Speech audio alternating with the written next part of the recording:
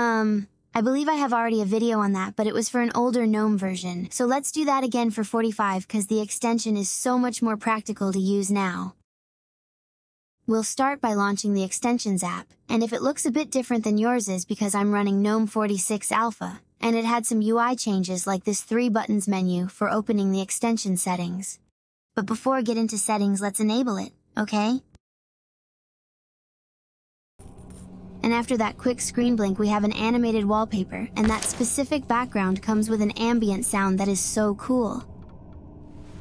On settings we can obviously choose our video file, the filling mode, we can control the sound volume, and we can display a menu on Shell panel with extensions quick settings, which is the actual reason why Hanabi is more convenient to use. Don't know exactly when they added that, but it wasn't there the last time I used the extension. The last time though we had rounded corners.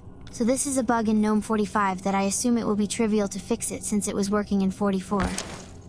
That aside, the extension works smooth on going in and out on overview, and we can quickly pause the animation from the menu, or just mute the sound.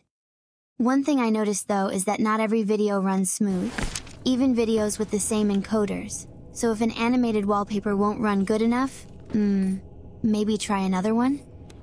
Oh, and always keep on mind those things might be resources hungry. If you have an RTX 4090, you can skip that step. But everyone else, please check on your monitors. And as you can see, there is a huge spike on GPU, which doesn't look good. And it isn't just GPU, but it's CPU too that gets crazy up. For reference, playing that same video on MPV needs something like 1/3 of what Shell robbers, and I don't have idea if that's extension fault or Shell's internal limitations. On an utopian world though, Shell would have enough developers to properly support animated wallpapers out of box, and if you disagree already for the usefulness of this feature, I will destroy your stupid arguments on another video.